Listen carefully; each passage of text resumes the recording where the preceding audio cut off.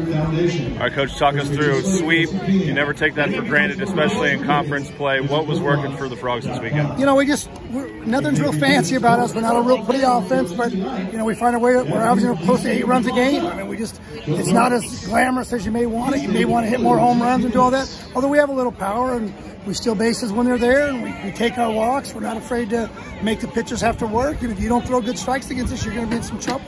But yeah, we just do what we do every day. Just try to grind out our at-bats and try to be a gritty little group, and really trying to know exactly who we are as a group, and trying to get production from.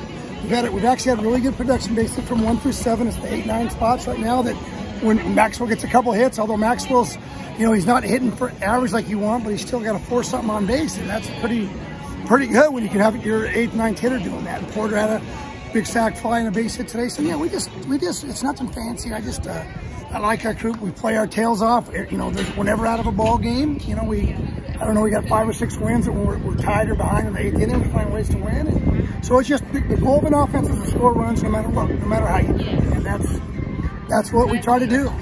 You know, it seems like the play discipline is there as well. You guys are near the top in the country as far as walks are concerned. Yeah, and it's you know, your goal is never to try to walk. You know what I mean? Because the goal is have an aggressive mindset. But we talk about as a group being selectively aggressive, looking to hit the pitches that we want to hit. So yeah, so we've been real good on that. We've done a great job, and actually for us, we don't strike out a ton.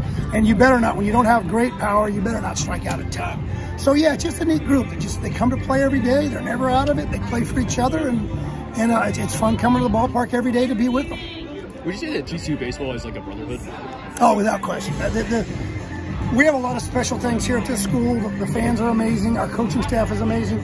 But the kids are what makes our program. Ever since I've been here, going into whatever, this is my 8th or 9th year, the players are what make this place. I've stayed here because how can I leave these kids?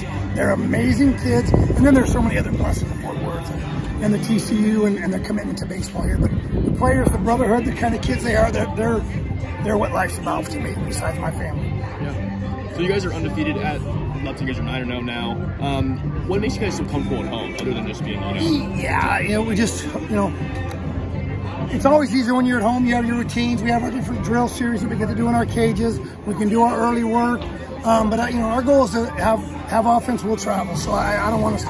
Obviously, it's not some amazing hitter's park because of how big it plays. But I think we're just comfortable here. We're pitching really well here. So it's all about me. I'm a baseball coach, so I care about pitching and playing great defense and scoring runs, and you know, I mean, it's all encompassing for me. So, but yeah, I think it's always great to be here in Fort Worth, and hopefully now we can have the fans. We had a great fans this weekend. It was super proud of them. That was awesome. And I think, you know, winning breeds people wanting to come out. So I hope that the people came out, had fun at one of the 3 days, or hopefully some came more than that, and they'll want to keep coming. And we're here for 5 more days in a row. So or it might even be the next week and Tuesday here, but the next 5 are going to happen Tuesday, Wednesday, Friday, Saturday, Sunday. A baseball player's dream and a coach's dream to be here for 5 more days in a row and 5 more games. And man, if you can't get excited for that, then you don't deserve to be here. Yeah, you mentioned defense a little bit. Coach Charlos has said a couple times that the defense has the potential to be elite this year.